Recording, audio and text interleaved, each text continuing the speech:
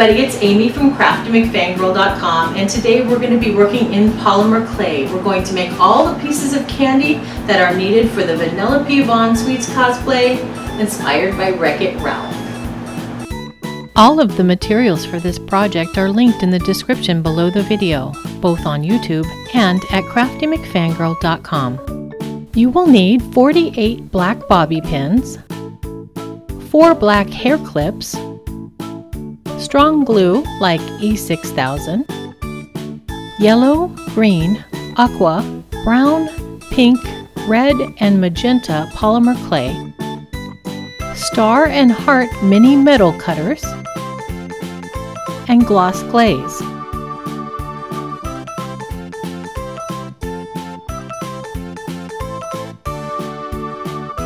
I started by looking at screen captures from the movie, trying to figure out the number, color, and styles of candy in Vanellope's hair. I also looked online at other cosplayers' research.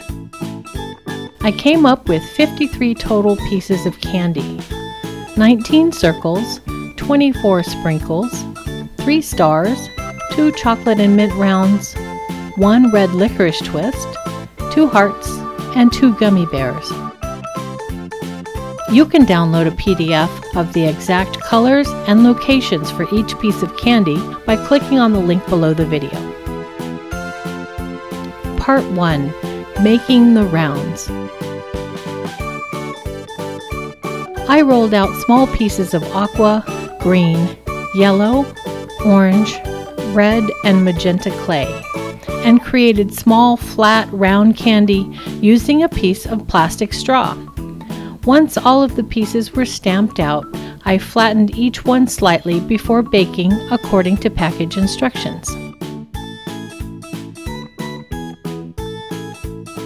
Part 2. Making the sprinkles. Real candy sprinkles are much too small to fit on a bobby pin, so we're going to make our sprinkles a bit larger than actual size. Roll out snakes of magenta, green, orange, red, and aqua clay. Cut into inch-long pieces. The pieces do not need to be exactly measured. They can all be a little different. Bake according to package instructions. Part 3. Making the stars.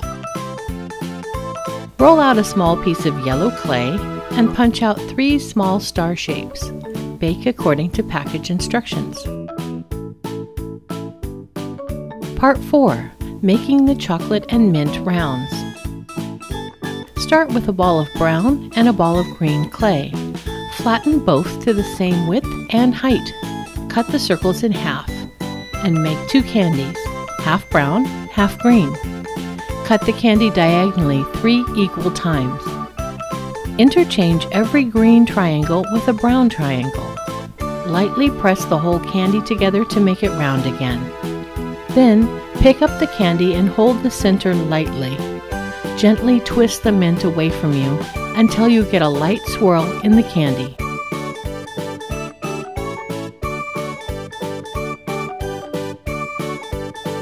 Repeat this process on the second candy, and then bake according to package instructions.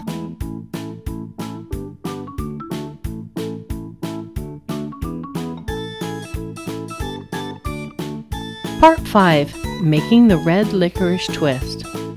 Roll out a large snake of red clay. Gently flatten the top with a roller, then trim the sides flat with a blade. Twist the snake into a licorice whip design. Create the ponytail holder shape, and then bake according to package instructions. Part 6. Making the hearts. Roll out a small piece of red clay and punch out 2 small heart shapes. Bake according to package instructions. Part 7. Making the gummy bears. Using purple clay, form the gummy bear body shape. Add ears and legs. Create the face and add arms. Repeat this process with the green clay. Bake according to package instructions. Part 8. Glaze the mints, gummy bears, and licorice twist. The other candy pieces do not need to be glazed. They will look more realistic if they are matte. Part 9. Glue candy to clips and bobby pins.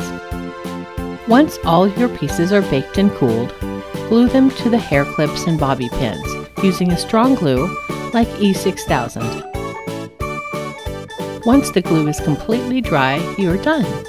Your candy pieces are ready to go in your hair or on a wig for your cosplay. Thanks for watching this tutorial. The next part of the Vanellope von Schweetz cosplay project is how to make her sweatshirt.